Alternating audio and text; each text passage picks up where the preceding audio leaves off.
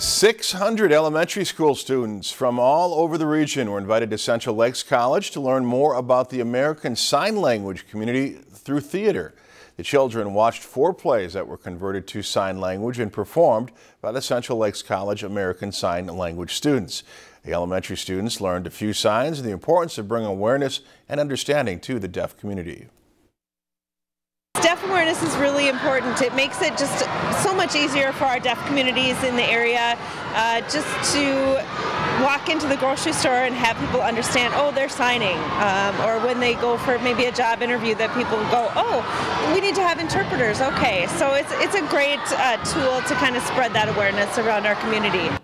And during the plays, they did have an interpreter to read along with the plays.